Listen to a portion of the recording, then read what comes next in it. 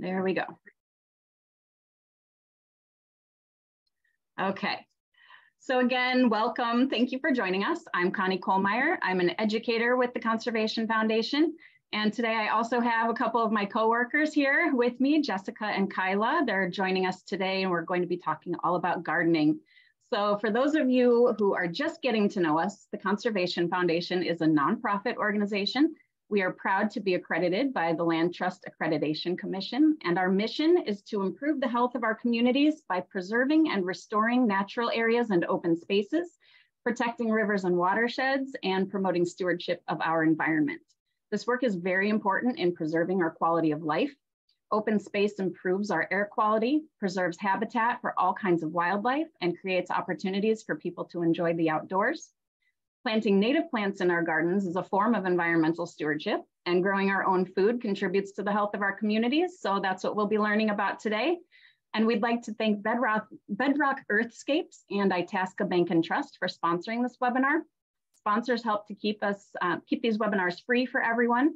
So please contact us for more information if you're interested in sponsoring.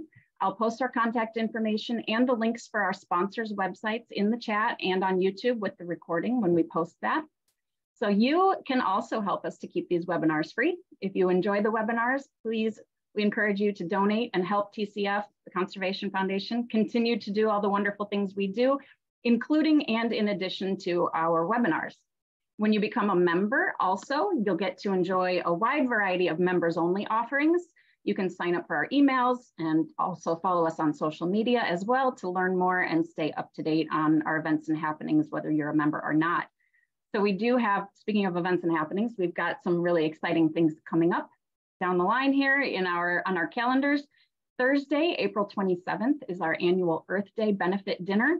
This is a critical source of funding for our important work, and to save nearby nature and waterways, we need the funding to continue this work. So in order to connect adults and children of all ages to the wonders of the natural world and protect it as we work so hard to do. So we are excited to gather at Bobac's signature events again this year. And we hope that you'll join us for delicious food, a really popular silent auction, and just a generally wonderful evening. It'll be a lot of fun. So we'll post a link for that event in the chat. And then since we're talking about gardening today, I of course have to mention that we have our annual plant sale coming up. So we'll have a great selection of popular native plants for your garden and certified organic vegetable and herb plants. Plus we'll have some seed packets, compost and composters, rain barrels, honey from the hives that are right there at our very own McDonald Farm in South Naperville. And the plant sale will be in person this year. So we'll be offering farm tours as well. Since we'll be in person, we get to do that. We kind of missed that when we had to be completely online. But in addition to the in-person sale on May 12th and 13th, we are also going to be offering some very special plant kits that can only be pre-ordered online. They must be picked up during the in-person sale. But these kits are really cool. They feature hand-selected groupings of plants that will make your garden planning much easier this year. And they also come with a sample design layout. So these are really nice. There will be limited numbers of those kits available. So you'll want to watch for the online ordering, and that opens on May 4th for members of the Conservation Foundation and our Green Earth Harvest Farm shareholders. And then May 5th through the 7th, the online ordering is open for everyone. So because it's such a busy time of year and we have so many fun things happening at the farm, I can't possibly mention them all here. So I do want to also make sure you check out the website and the rest of our events. We have Nature on the Farm Camp registration open. We've got a really cool Facebook Live event coming up from 1 to 2 p.m. on May 1st. So we can answer all of your gardening questions just in case we don't get to them all today. We'll get to as many as we can.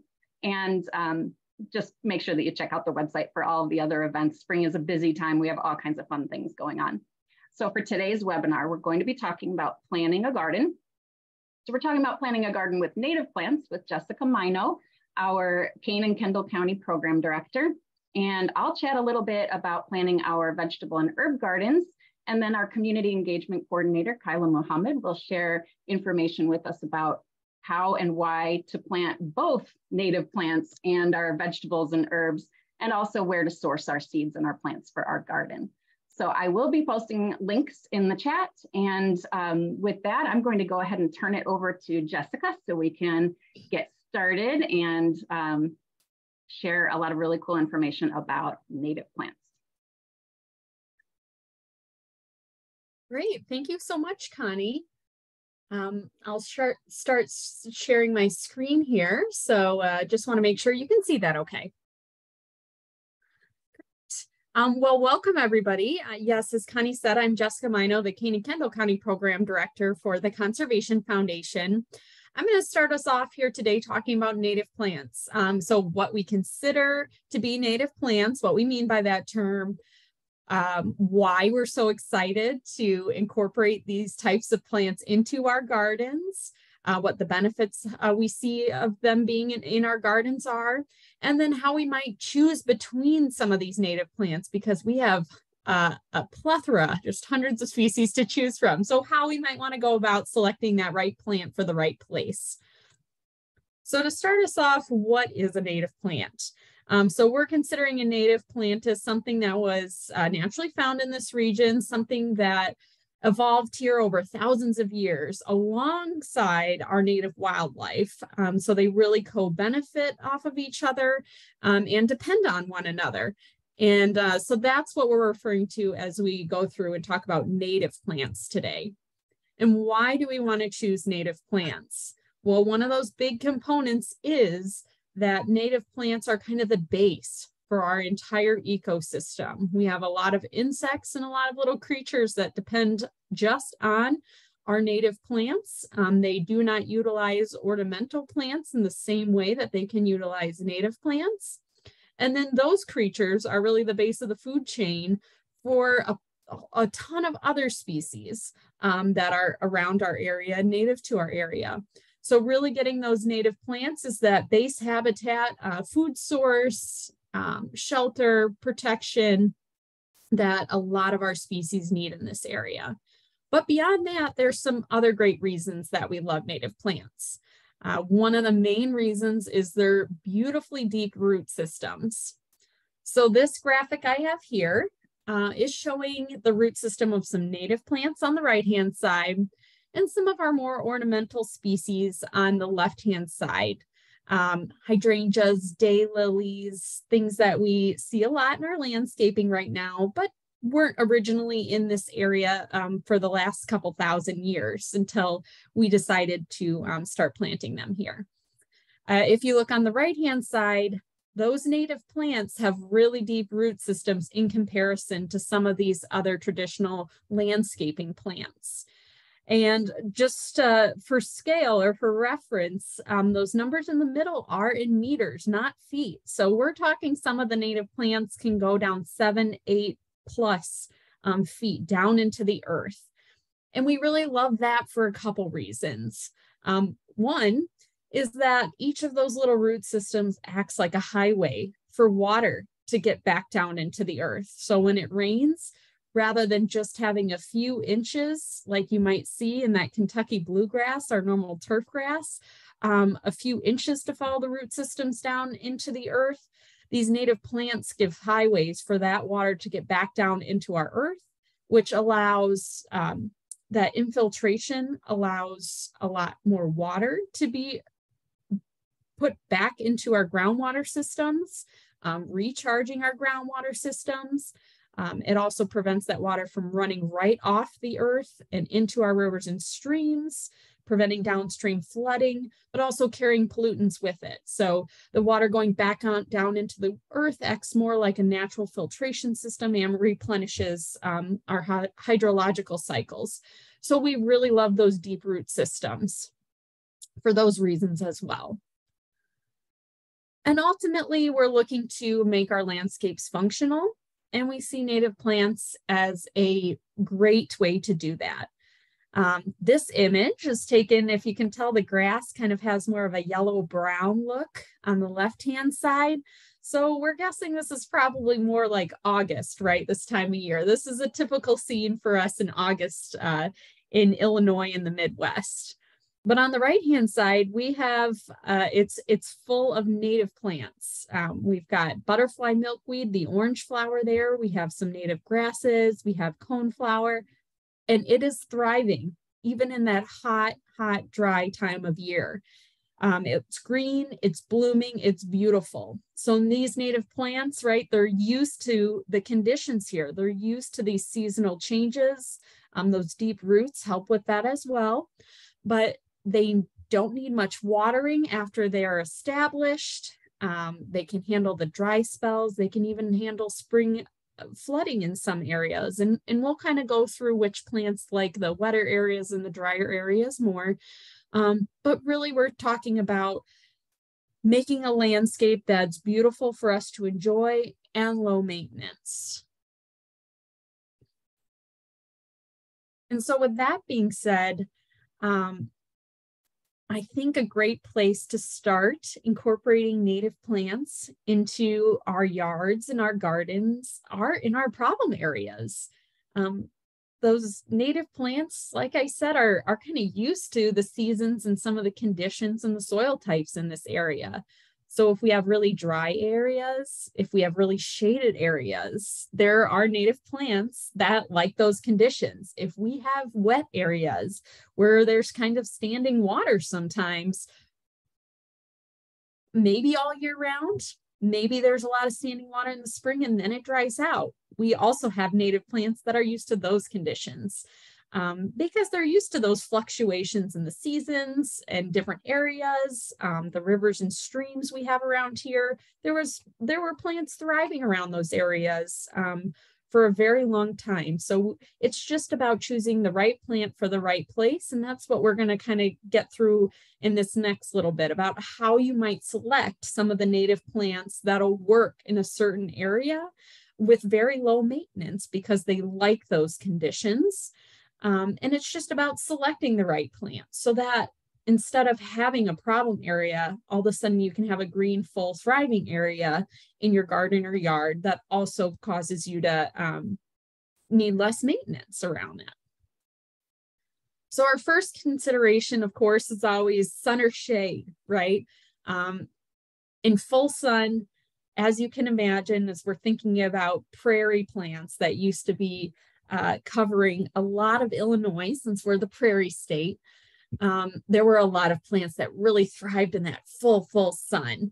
I've just got a few here on the screen for you. I'm going to particularly point out that prairie blazing star, that bright purple spike on the left-hand side, or purple prairie clover on the right-hand side. As you can see, that looks different than some of the other clovers that are brought in for other reasons.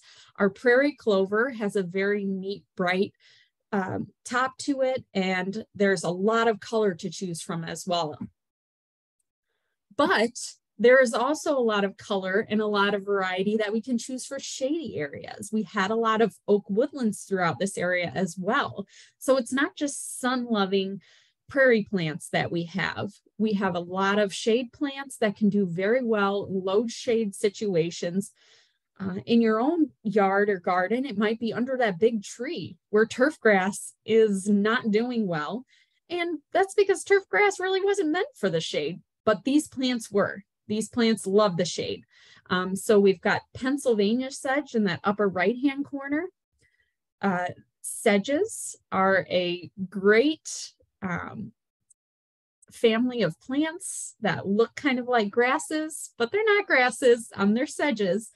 And they can handle shade, there are certain types that can handle wet areas. There's certain types that do like the sun instead of the shade. So it's just about selecting the right species. But in the shade, we can really fill that space up with some of these plants that don't like full sun and really thrive in those shady conditions, but still have beautiful blooms like the wild geranium, woodland phlox, and wild columbine with that red flower that hummingbirds really love. Next, in thinking about sun versus shade, we also want to think about wet versus dry.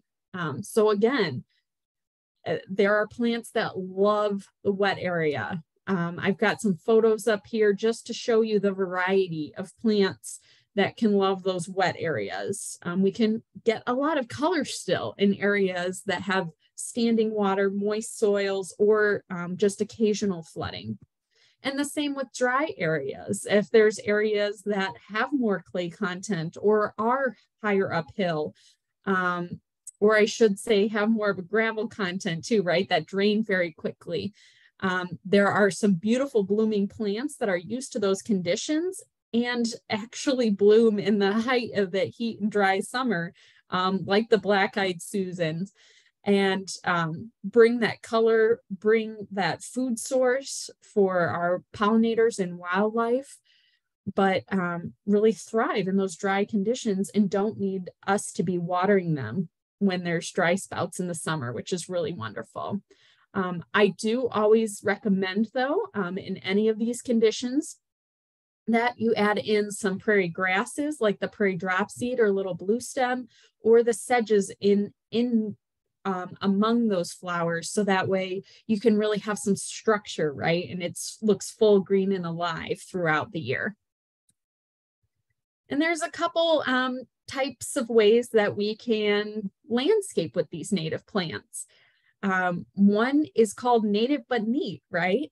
When we bring up the word in the phrase native plants, a lot of people think, oh, I don't want a full-on prairie here though, right? I can't have that fuller look, or I just don't prefer that fuller look, and that's okay. We can come up with this kind of like native but neat structure where we clump native plants. We choose native plants that are lower growing, so that way it does still have that tailored look, but we have those benefits of the native plants still built into our gardens.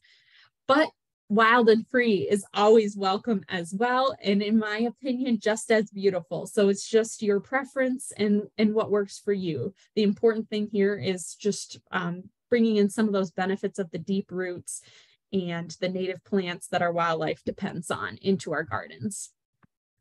We might also, though, want to consider a few other factors when selecting our native plants.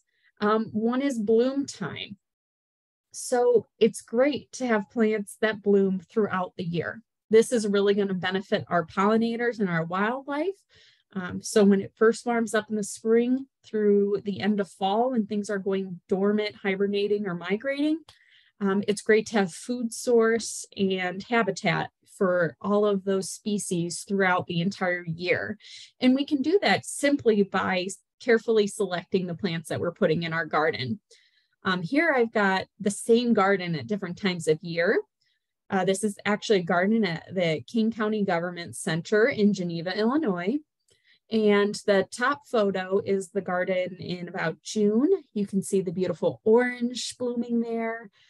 That's butterfly milkweed that's really thriving in June, and honestly continues to thrive for many months throughout the year. But then the bottom photo is more in September. As you can see, the purple, that's a plant called Monarda or bee balm. We've got some yellow coneflower. We have some black-eyed Susans blooming there. And there continues to be that food source for wildlife, even as the butterfly milkweed has started to fade out. These are just two phases of the seasons. There are also some very early blooming spring native plants. Then you can think about early summer, like the butterfly milkweed in the top photo. You can think about the late summer, like the bottom photo. And then we have plants in the aster and goldenrod family that do really well later in the year through fall even. So that way we have that bloom time all throughout the year. We also want to think about some of the growing nature factors of the plants, one being height, right? So that's really important.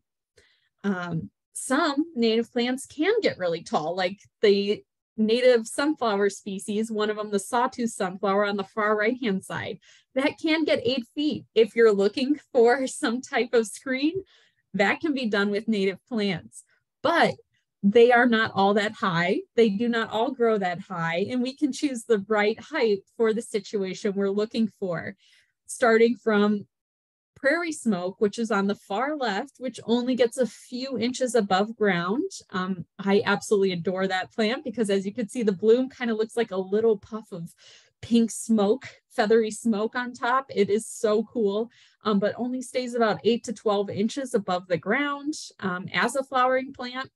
The next one I've got on there is porcupine sedge. It's one of the shorter sedges, only gets up to about a foot.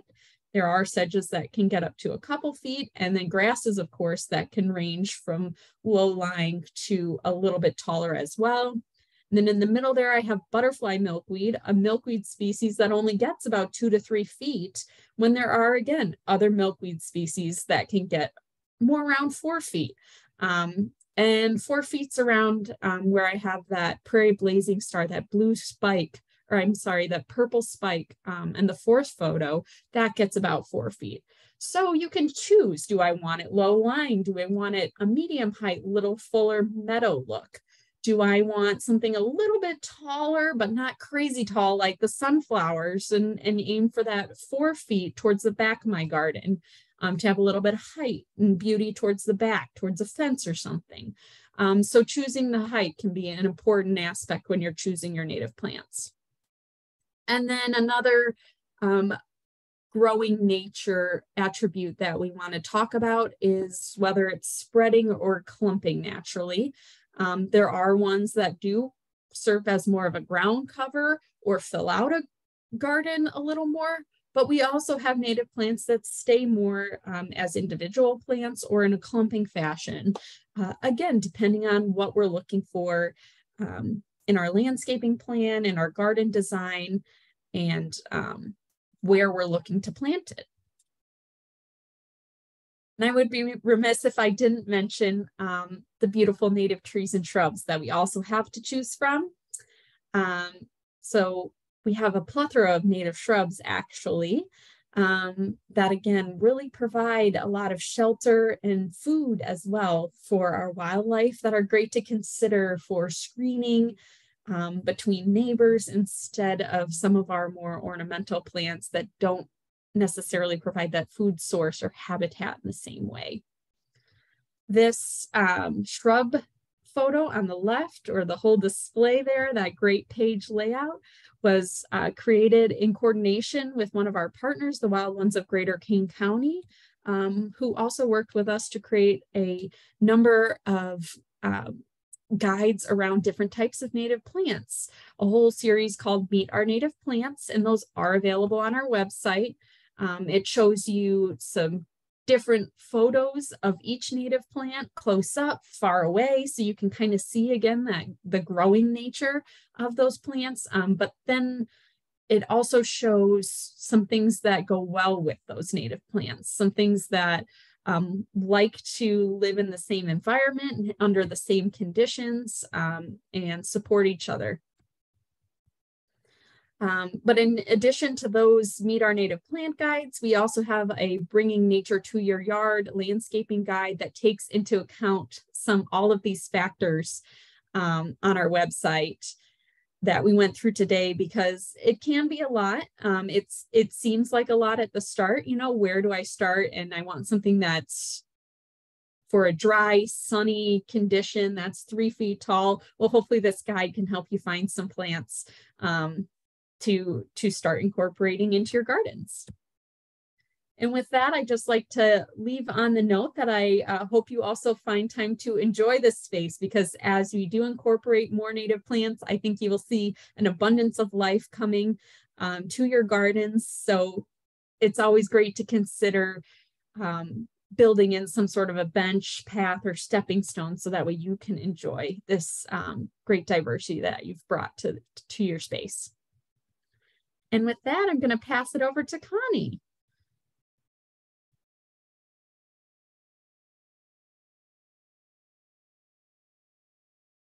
Hey, Rico, thank you so much, Jessica.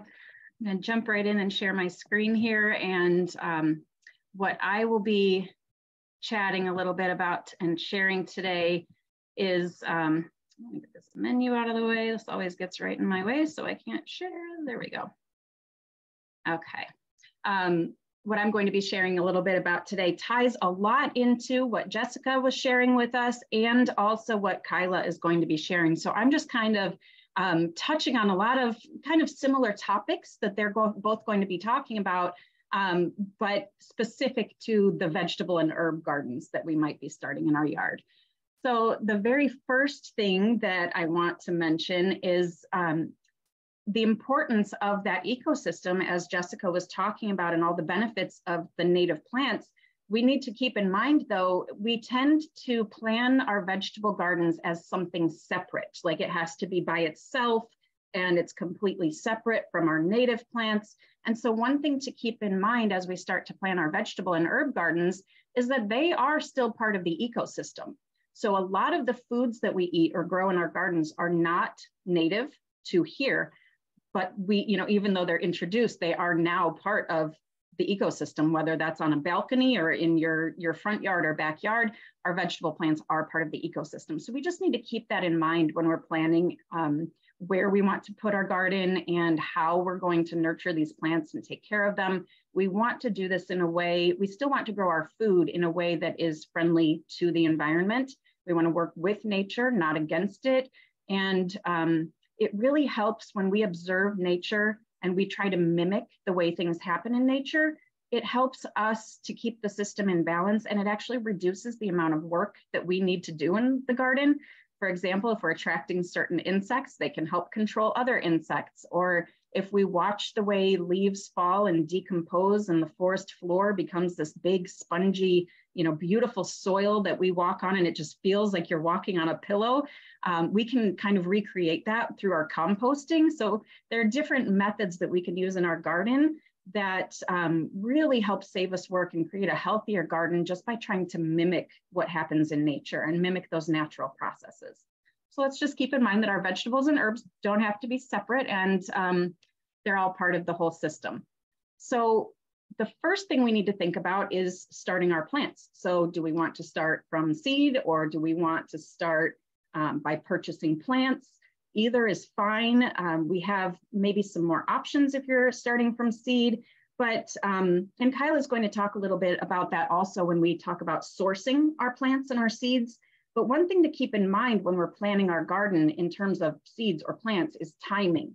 So there are certain things like pepper plants, if you want to grow peppers, those, if you want to start those from seeds, they really need to be started a bit earlier, like February or March. If we were to start those later, once it's warm enough outside, like late May, they're really not going to have very much time to grow and mature and give us a lot of peppers before the season is over and it gets cold again. So if we're at this point in April and getting into May and we haven't started seeds, then we may want to consider plants instead. So that's just something to think about there in terms of whether we grow from seed or plants. A lot of it is about timing. And if we've missed that window to start the seeds, then we can get plants. And then there are other things that we can put in the garden, like bean plants, like in this picture. You can start those, even in late May, and they grow very quickly and you'll still get beans, and that's fantastic. So you can do plants or seeds. It's all about timing. So that's one thing to consider when we're starting to plan our gardens. Now here, the next thing we need to decide is what seeds or what plants do we want to begin with? What exactly is it that we want to grow? So some of the things to consider here, first of all, I've got kind of 3 rules here for what you should grow in the garden. The first thing I always say, just grow what you want to eat. If you absolutely can't stand a certain vegetable, then, maybe don't take up a lot of space in your garden with that vegetable. But, if it's something you're really trying to incorporate into your diet and it's beneficial and you feel like if you grow it, maybe you're more likely to eat it, then fantastic. But generally speaking, grow what you want to eat and what you will use. And then secondly, we want to grow what wants to grow, kind of like Jessica was talking about. Do you have a wet area or a dry area? Do you have sun or shade? Again, it reduces the amount of work that we have to do and extra support that we need to give these plants when we give them the conditions that they naturally thrive in. So if you have kind of more moist soil, you can maybe try cucumbers, but something like carrots might not be the best choice for that area because they might get root rot in that really soggy soil.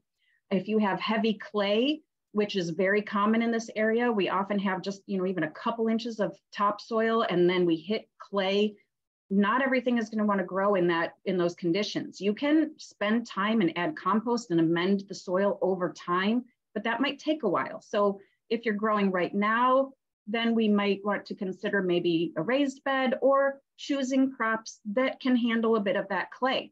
So that would be things like cabbage and greens, lettuce, Swiss chard, and even squash can handle some clay and a little bit of wet soil that often comes with clay. Again, maybe not carrots, because they're going to hit that hard clay and really have a hard time getting that root down nice and deep to give us a good sized carrot. So if we have a little bit of shade where we would like to have our garden, lettuce will do just fine. If you're growing something that produces a fruit like a tomato or a pepper or a root like a carrot or beets, they do need more sun to develop that. But a lot of our leafy greens will do just fine with a little bit of light shade. So maybe choose to grow greens there instead of tomatoes. And then if we have maybe poor soil, and again, we want to amend that and improve that soil over time. But one of the things we might be able to grow that can handle some of that poor soil or low nutrient soil, and at the same time be able to actually add nitrogen to the soil and help us improve that soil, could be something like beans. So we have some choices there. And then the other thing too is my number 3. So grow what you want to eat, grow what wants to grow in the space we have. And then third, grow something fun every year. So maybe something new or different, try something new, just keep it fun and keep it interesting. And then when we're siting our space, we want to consider a lot of the same things as well. How much space do we have available to us? How much space do we need? Like how many plants do we actually need to grow? And sometimes you can grow one carrot as just one carrot, but one zucchini plant can feed a whole neighborhood for the summer. So, how many plants do we need, especially of each variety of thing we want to grow? And then how much space does each plant need? We want to make sure we're not crowding our plants so that they're competing for resources, and too close can cause, pest and disease issues. But if we leave them spread too far apart, we're leaving open space where weeds can pop up. So spacing is a consideration. And then again, do we have sun or shade? Do we have wet or dry areas? And then the area that we might have in mind to put our garden, is it close by? Because we need easy access to it. We're going to water and pull a weed here and there and harvest our food. And if we place the garden in a place that's way far out and maybe out of sight and something we're not actively walking past, or an area we're walking through often, it tends to get neglected. It's just easier when it's close by and you're seeing it, and it just makes maintenance much easier, and harvesting and enjoyment when we can see it and it's close by. And then we also need water source, like do we have a place for access for a hose or things like that? And if we put it way far out, that might make that a little more difficult as well. And then our soil, do we have good soil? Should I be growing directly in the ground, or do I need raised beds? And this is a really common question. And typically, unless you have an issue with soil contaminants or really poor soil, then absolutely, you can grow in the ground. That's where plants started growing. People didn't always go and build raised beds for them and baby them like we do. So we can, as long as we have decent soil to grow in, then we certainly can do that. Obviously not if we're concerned about the potential for soil contaminants. And that depends a lot on where we grow, and each individual site, has its own story and different needs. So if we can have the benefit though of having those microorganisms in the soil to really benefit our plants, and have our plants have contact with that native soil, that's fantastic. Otherwise, if you have a small space, containers are great, and raised beds are wonderful. And that can also be a benefit for different accessibility issues, for trying to actually tend the garden, and all kinds of other things. So it depends on each person, but raised beds have become so popular that a lot of times people think they have to use a raised bed. You don't necessarily have to, but it is one option. So those are some things to think about. And then if we're growing in a container or a raised bed, if we're growing things with shallow roots, you're okay with a more shallow bed. But if we're growing something with a big root system, maybe some big tomato plants, we want to make sure that those raised beds or containers are deep enough to accommodate the root systems of larger plants. And then every year we need to replenish our soil. If we've been growing in a space and our plants have used up some of those nutrients in that space, then we want to make sure that we replenish what's been used. We want to add compost, and we really want to nurture healthy soil, because healthy soil makes healthy plants. And we can add, just sometimes even with common plants that are growing in the area, or even our weeds, we can use those as natural fertilizers. I just want to throw that out there as we're talking about replenishing nutrients, but I'm happy to answer questions about that at the end too, if we have time. Some of these weeds are really full of nutrients, and we can soak them in a bucket of water and kind of make a tea and pull some of those nutrients out and use that to water the garden and add those nutrients back, even as we're pulling the weeds out.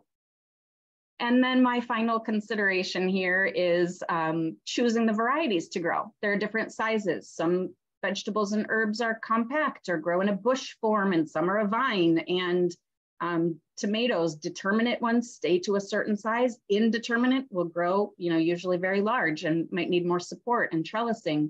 What is the purpose? Are we growing something to make sauce, or slices, of tomatoes for a sandwich? That can determine what variety we want. Things like peppers. Do we want spicy or sweet? Or, all of these different things. And then the days to maturity. If something is going to be ready in 30 days, we can harvest it and then plant something else after it. If it's going to take a long time, then we need to know that it's going to take up that much space in the garden until it's ready. So those are all considerations when we are trying to choose what to grow in our varieties. And then the very next thing, and I'm going to stop sharing here, because the very next thing that I always consider when planning the garden is our layout and our design. And so I like to put all of these things together, my vegetables and herbs and flowers and my native plants, everything all together. And so Kyla is going to talk to us about that today, like how that's helpful and ways that we can do that. Thank you, Connie. All right, let me just get my slides going here.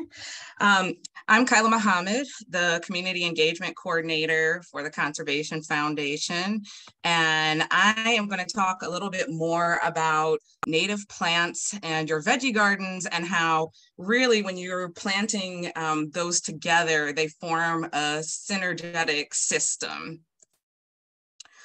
Some of those key benefits of incorporating native plants and organic vegetable garden plants together is that, first of all, it really can increase your pollination. And that increased pollination means more abundant harvests of your veggie crops.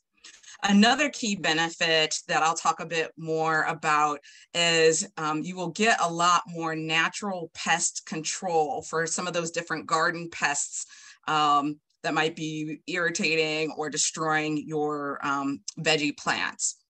As Connie mentioned as well, integrating the two of them really does help support healthy soils. Jessica talked about the root systems of the native plants and how they can penetrate really deep in the soil and bring up nutrients. This can also really help benefit your vegetable plants as well and making them healthier, and that results in having healthier food. Pulling that all together, when you're looking at the plants, the more insects as well as wildlife, the microbes that can start to thrive in the soil, it's all creating this healthier gardening ecosystem, which ultimately does lead to more biodiversity as well. So rewinding a little bit here about why organic, that is because organic gardening, it doesn't just, when you're using pesticides, it doesn't just affect the garden pests. It can affect us as people, as well as those pollinators and those beneficial insects.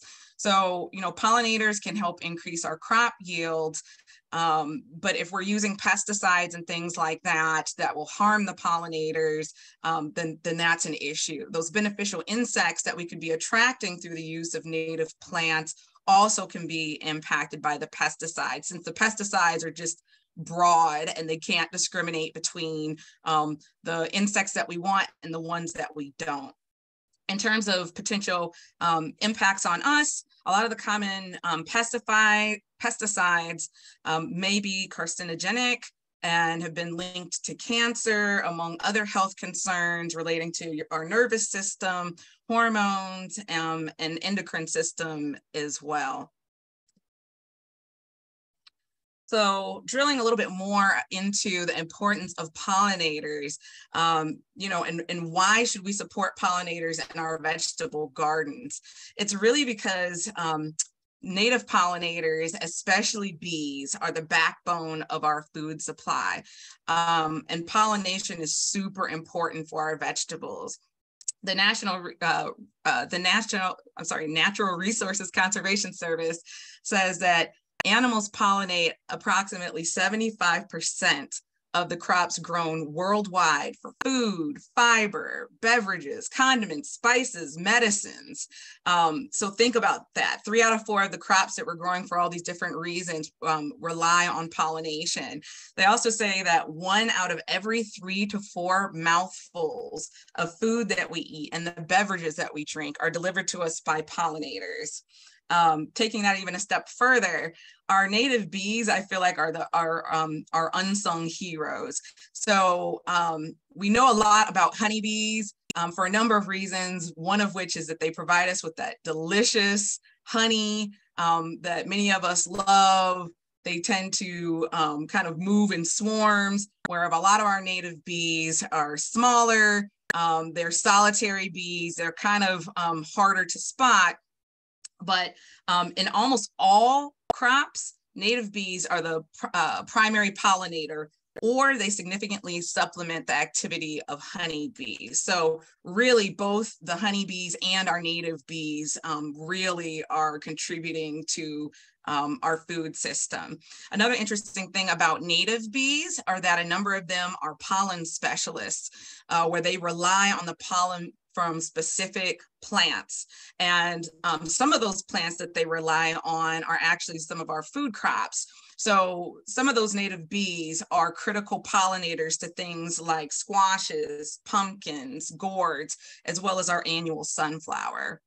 And to just further drive home that point, I wanted you just to take a look at this chart here. I don't expect you to read all of it, but it's illustrating the crops that are dependent upon pollination. So as you can see, there's just a ton of different things that we use and eat that we need our pollinators for. So talking a little bit more about those beneficial insects, one might ask, well, okay, I get pollinators, but why do I want some of those other insects in my vegetable garden? And the reason for that is that beneficial insects will kill and eat a lot of those different garden pests, so they can really help your vegetable garden thrive and not necessarily be as susceptible to those diseases that some of the garden pests carry, or defoliating your leaves or things like that. So in terms of incorporating those native plants, they can attract more of what we call our garden friends, insects like ladybugs, ground beetles, minute pirate bugs, green lacewings, aphid midges, damsel bugs, spiders, and braconid wasps. And a lot of those beneficial insects will target, you know, some of our garden enemies like aphids, certain caterpillars, thrips, slugs, whiteflies, mites, as well as some of those specialist beetles that really target our vegetable crops. What first comes to mind for those beetles are things like the ones that target our squash and our cucumbers and our potatoes. In addition to those native plants attracting those beneficial insects, they also attract a lot of beneficial wildlife into our yards and gardens. And that wildlife can also help with some of these other garden pests, like frogs and toads will eat some of those slugs. Bluebirds and wrens really have a lot of insects as part of their diet, so they can help with those insect pests. And then things like snakes, owls, hawks can also reduce that rodent pressure. And when you look at all of that together in its entirety with the native plants, as well as the wildlife and these beneficial insects supporting the soil, that's all the more biodiversity, and that means the more resilience in your yard and ecosystem and your overall garden landscape. So in terms of incorporating those natives into your vegetable garden, I think there's two easy approaches to this depending on the design that you kind of like. So this ties back into what Jessica was saying with the nice but neat versus some of the more wild and free. So if you like more of a structured vegetable garden, it's easiest to probably plant some of those natives in pocket gardens or along the perimeter. Since you are, a lot of those vegetables are probably your annuals, the native plants can kind of surround it. So that's really what the picture on the left is showing here. There's a native rain garden behind those raised beds for the vegetable gardens, as well as native plants kind of going all around the perimeter. There's also another native pollinator garden off to the side of those raised vegetable beds as well. So it's still getting pulled in and being attracted to the landscape. If you like more of a wilder vegetable garden, kind of demonstrated here on the right, then really using companion planting can be great. Companion planting is just using different types of plants together that will benefit each other in some way. So in terms of that, you know, there's natural pest repellents where you can use some of those native plants that have these strong aromatic oils, like your wild onions and wild garlic or mountain mint, or some of those natives you can plant nearby. And it can cause some pest confusion in being able to identify those plants that they really like to eat and munch on. I'm going to say more broadly for our native plants, a lot of those are attractants for those beneficial insects I was talking about. So having those peppered throughout your gardening space to attract those beneficials is great. And some of those are like yarrow and coreopsis, as well as goldenrod. Some other favorite pollinator plants, and I have these kind of laid out going through the seasons, is Jessica was talking about for bloom time. This is something to think about for your vegetable garden as well, because if you, particularly when you're also talking about that companion planting, if you put those native plants that are going to be blooming around the same time as when those veggie plants are going to be blooming, that can definitely increase that pollination even more. So, you know, in the springtime, you've got things like your golden Alexander, as well as like your common blue violets. In that late spring, common yarrow starts to come into bloom, and that's another pollinator magnet. From the early summer all the way to late summer, you've got a bunch of great long blooming plants in there, including your blazing stars, your purple cone flowers, your milkweeds like butterfly milkweed, mountain mint, and wild bergamot, which is another pollinator magnet, and your black-eyed Susans. And then particularly too, if you're going to be doing a fall crop for your vegetable gardens, then even more so, it's important to have some of those natives that are going to be blooming to support those pollinators towards the end of the season. So that's where your goldenrods and asters can serve that function as well. So if we transition to talking about sourcing your seeds, as well as sourcing your plants, when you're sourcing your seeds, you know, it's really more about investing that time. Obviously, sourcing seeds, it's cheaper than buying those starter plants. You can source them from friends, family, local seed libraries, or seed exchanges, as well as seed retailers. Connie mentioned about how you have to be careful about when you start them. There might also be special germination requirements as well for that particular plant. Native plants can be much trickier to get to germinate, as well as they can take a lot longer to germinate and really establish. So I would strongly recommend for those native plants starting with the seedlings or those transplants versus from seed, unless you have a lot of time and patience. And then the other thing just to remember with seeds is that the fresher the seed, the better the germination rate. So if you have some old seeds laying around, you might want to use a bit more of it, understanding that your germination rate's probably not going to be as high as fresh seed. In terms of sourcing your plants, this is more of the investing the money route. They're more expensive than starting with the seeds, but you get much faster establishment. It also allows you, if you're going to be starting your garden a little bit later than you expected, to still be able to get it going that season. You can source from friends, family, local plant swaps. When you're talking about specifically for your native plants, native plant sales or native plant retailers are great sources. A lot of the best quality as well as prices are going to be found at some of your local native plant sales that are usually conducted in either late April or early May. You do want to avoid purchasing native plants from those big box retailers because a lot of them do still treat their native plants with insecticides that are going to harm those pollinators and beneficial insects that we're trying to attract. In terms of your veggie plants, you can buy organic vegetable plants that are either labeled as organic, or you can get them from a source where you know that the plants weren't treated with chemicals. So essentially they were organically grown.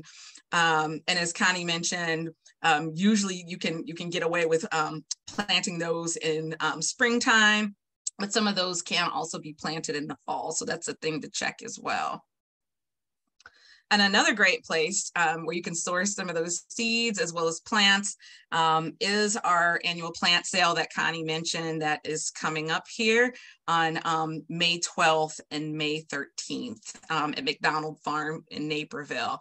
And there's also a link in the chat for that. So with that, I think we will move into the Q&A portion. Yes, thank you so much, Kyla. Thank you, Jessica, also. So Kyla and Jessica have been fantastic about staying on top of questions that have popped up in the Q&A box on our screen. So we've been answering those through chat while we've been presenting. If there are other additional questions, we can go ahead and take some questions now. We have a few minutes left and we can answer some questions live, or we can also review some of the questions that came up in the Q&A box there, because we had some good questions there too. So maybe not everyone has seen those yet, so we can touch on a couple of those as well. I'm gonna actually take a look and pull those up now. Okay, so we've got a question here. Let's see, how close do the native plants need to be to the vegetable garden in order to be beneficial? So keeping with the nice and neat style. I love this question. I love this question. Kyla, since you were just talking about that, I'm gonna let you touch on that one. But that's a fantastic question. And then I see right after that, we'll do the next one, which was about mountain mint. I think Jessica was typing an answer, but we can answer that one out loud too. Kyla, do you wanna start with how close the native plants should be to the vegetable garden? Yeah, I would say, ideally within like a few feet. Typically, like, it kind of depends on the beneficial insects, like the specific beneficial insects. Some of them kind of travel further than some other ones, but I think a good rule of thumb is within a few feet would be ideal. Yeah, and I think I totally agree with that. Having them, as close in proximity as we can, it's increasing that biodiversity and having the mixed system. So the closer the better, but at the same time, one thing that can be a bit tricky when you're planning out your spacing is that a lot of our native plants that we're talking about are perennials, and a lot of our vegetables and herbs, some are perennials as well, but a lot of those are annuals. And so it can sometimes be a little bit tricky to incorporate those annuals in and around your natives without digging and disturbing the roots of the native plants that are perennials that are staying there, or even things like oregano, things that are not necessarily a native plant, but a perennial herb. So sometimes it's not always easy to put them right together next to each other, but as close as we can is fantastic, just so that we get the benefits of having that mix. I was also just going to add really quickly to that. The other thing too is, there are some of those perennial vegetables like, your asparagus, your rhubarb, like Connie said, some herbs and things like that. So it's great if you're growing perennial veggies or herbs. It's a lot easier to have those other native perennial plants closer. Absolutely. And then you can even use, going beyond the the vegetables and herbs, but start to get in some fruits, maybe do, strawberries as your ground cover because they'll spread, and those things all incorporate beautifully together. It's another perennial edible that, will complement your asparagus. You get this beautiful, delicious spring fruit, and it'll tie right in with your perennial native plants as well. Yeah, I love that.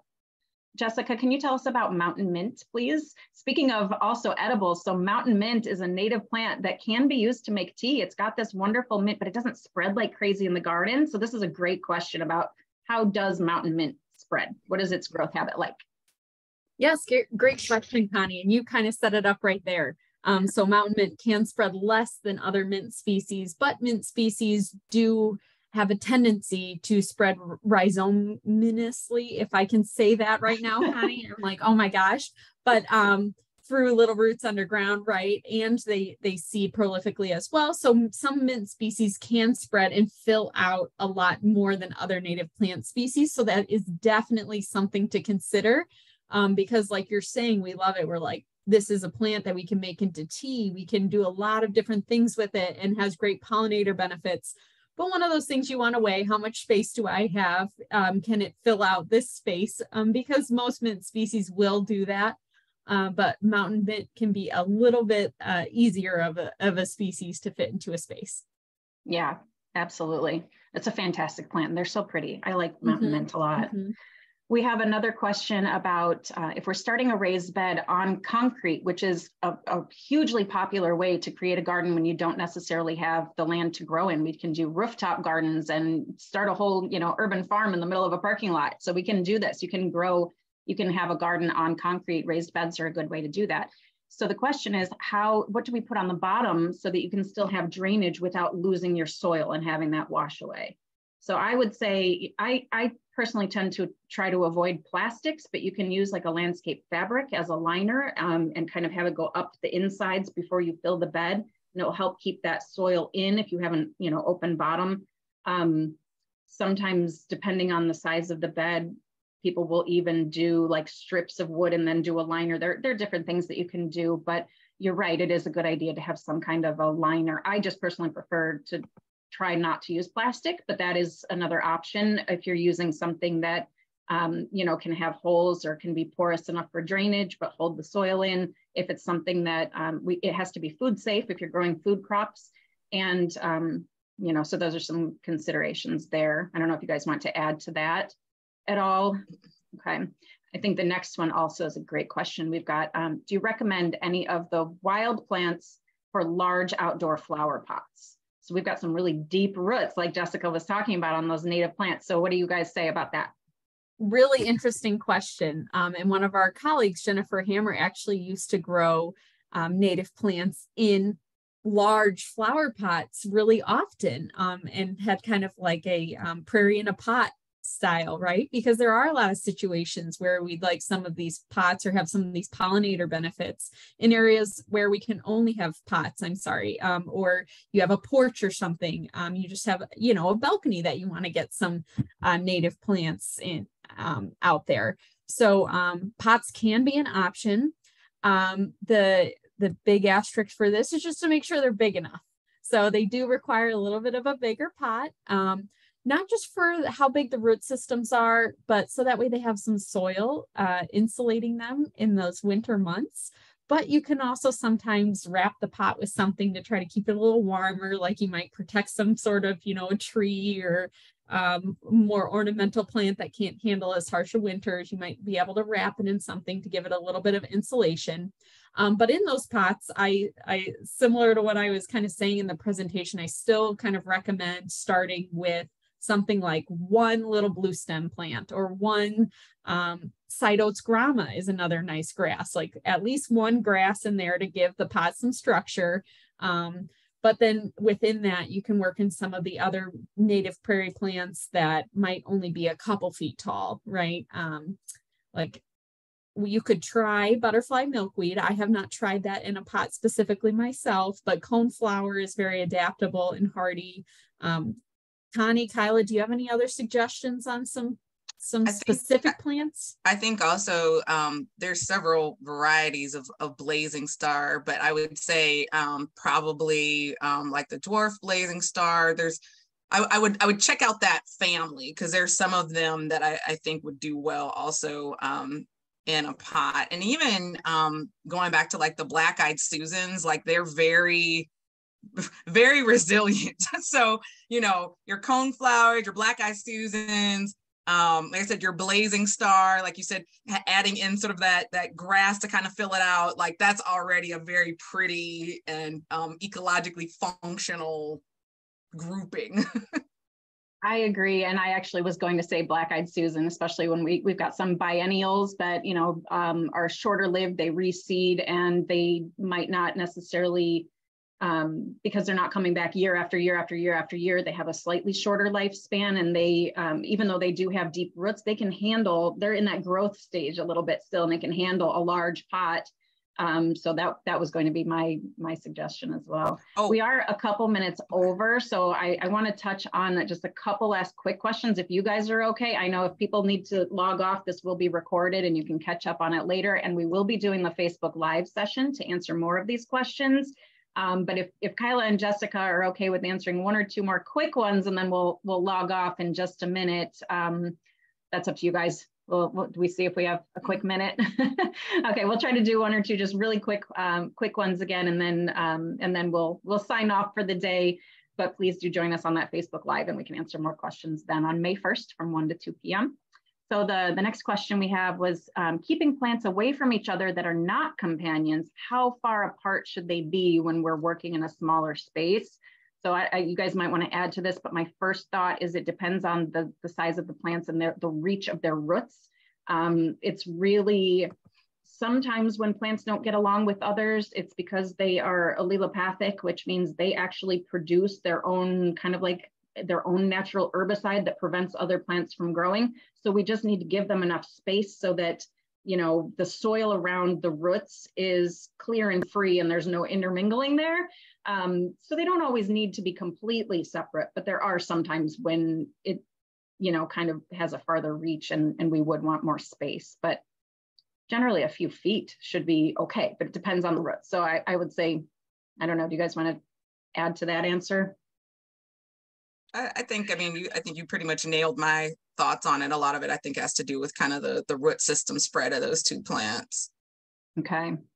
All right. And then the next question, I'm going to throw this one at you, Kyla, because is it possible to successfully grow veggies in containers? So Kyla and I have been doing all kinds of vegetable container gardening workshops. So the short answer is yes, but I'm going to let Kyla elaborate on that a little bit. Yeah, so absolutely.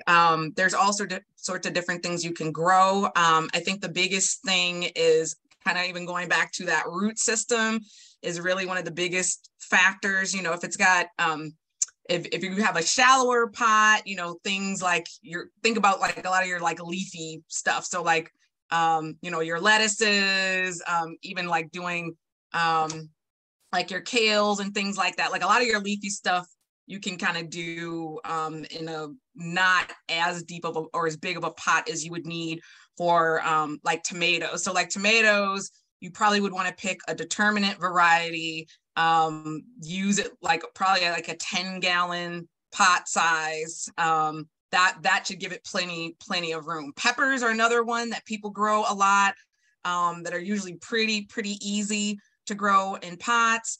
But you could do sweet potatoes, you could do, I don't know, all sorts of things. Kind of help me out, add some other stuff in here. You can really do anything, and depending on the size of the container. If you have a smaller container, you can grow some lettuce. If you've got a big container, grow some tomatoes. You know, so depends on the size of the containers, but most of our vegetable and herb plants can do wonderfully in a container. We just need to give them enough space for the roots. And actually on that note, we have a suggestion on here too, where Denise, thank you so much for this. She said a tall garbage can works great for planting native plants, and you can paint the outside any color. You've got room for deep, you know, some of those deeper roots. So that was a really cool suggestion too. And unfortunately, there are a few other questions. We won't be able to get to all of them now. We do need to sign off. I do want to thank everyone for joining us today, and feel free, our contact information is in our it's on the website and it was in the presentation. So if you need to refer back to it, the recording will be posted on YouTube, and you can also just email our general information email at the Conservation Foundation, and we'll get the questions to the right people and can answer those for you. And join us on the Facebook Live. We'll answer more questions, and hopefully we'll see you at our upcoming events, our Earth Day benefit and the plant sale and all kinds of other fun things that we've got going on, not only on the farm, but around in the community. So we hope to see you again soon. Thank you so much for joining us, and thank you, Kyla and Jessica. Thank you. Thank you.